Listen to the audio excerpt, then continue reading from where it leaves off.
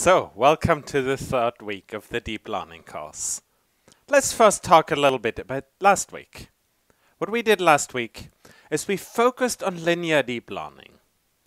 Not because that's most interesting, but because it's a great way of building intuition. We learned about PyTorch and AutoGrad, the tools that make our life so easy these days.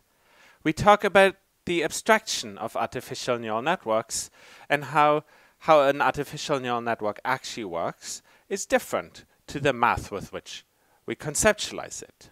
We talked about the dynamics of learning and how in linear systems we can often produce a good intuition on how a system will learn.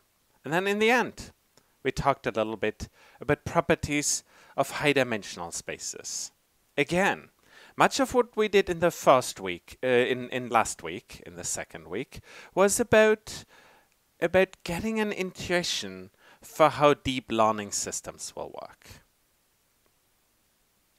Now, I want you to go back to your part now and discuss what you learned last week.